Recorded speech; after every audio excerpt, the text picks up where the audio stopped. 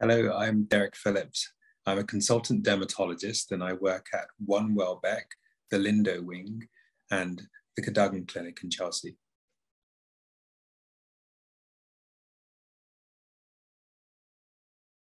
So phototherapy is the treatment of skin disorders using light from fluorescent light bulbs. So for hundreds of years, we've known that sunlight has benefits for skin diseases. And this is because it harnesses ultraviolet A and ultraviolet B waves within the sunlight. Now, phototherapy comes in three forms. There is the narrowband UVB phototherapy, which uses a very narrow part of the UVB spectrum, and it's the most commonly prescribed form of phototherapy.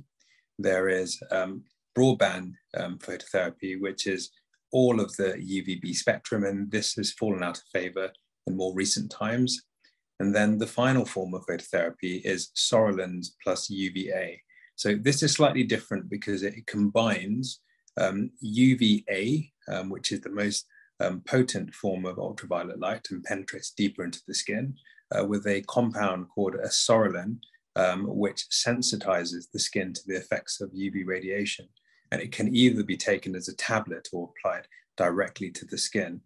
So PUVA, as it's called, tends to be reserved for those who have not responded to other forms of phototherapy.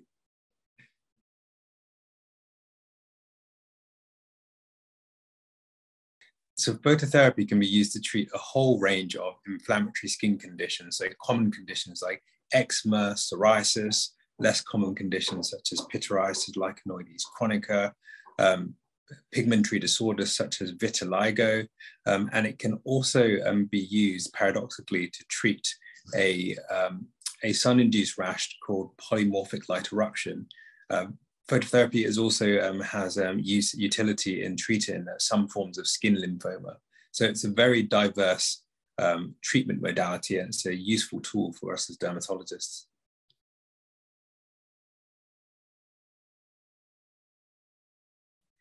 So phototherapy reduces inflammation in the skin, and this is the crux of the reason why we use it in dermatology.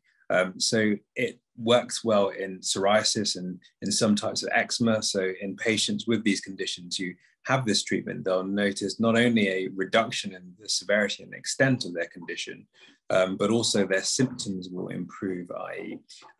Reduction in itch or irritation. In conditions like vitiligo, where you lose the pigment in the skin, prolonged courses of phototherapy can actually induce repigmentation. And as I mentioned earlier, in the condition known as polymorphic light eruption, annual phototherapy can prevent patients from developing severe flares during the year.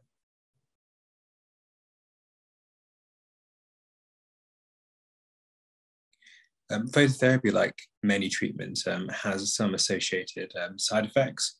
So in the short term, it can cause dryness and itchiness of the skin. And so it's important that during the course of treatment, you have a good moisturizer.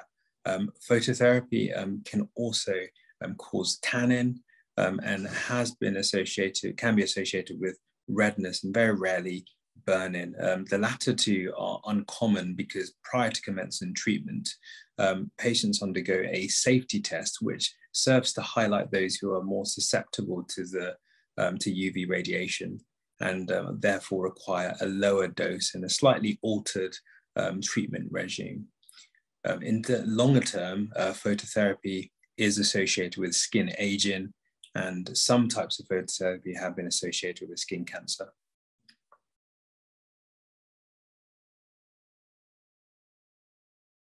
So it can take a few weeks before the benefits or effects of phototherapy are evident. Of course, some people will react or see the benefits sooner than others. A full course of phototherapy usually takes place over 6 to 8 weeks.